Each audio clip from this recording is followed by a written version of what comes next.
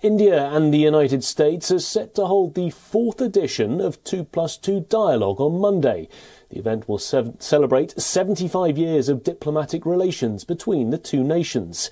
The US State Department has said that the meeting highlights the growing major defence partnership between India and the United States. According to the US State Department, US Secretary of State Antony Blinken and Defence Secretary Lloyd Austin will welcome India's Foreign Minister Dr. S. Jaishankar and Defence Minister Rajnath Singh to Washington, D.C.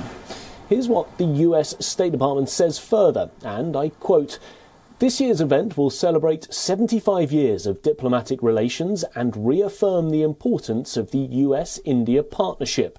It will reaffirm our shared commitment to a free, open and prosperous Indo-Pacific region," unquote.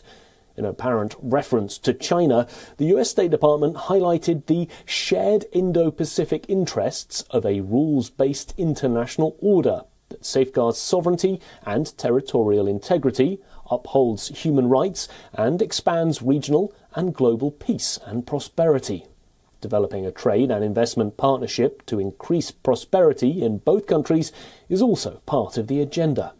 India's Ministry of External Affairs has confirmed the unfolding situation in Ukraine will also be discussed during the dialogue.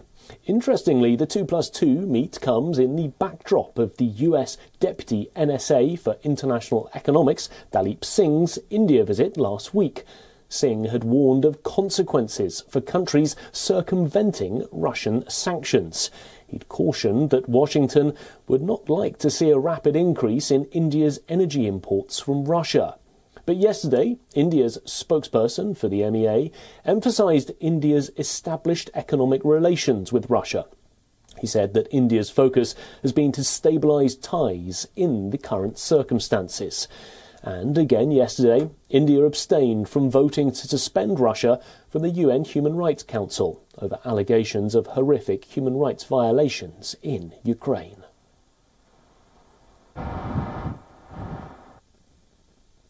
Process. Suspension of the rights of membership of the Russian Federation in the Human Rights Council. Please lock the machine.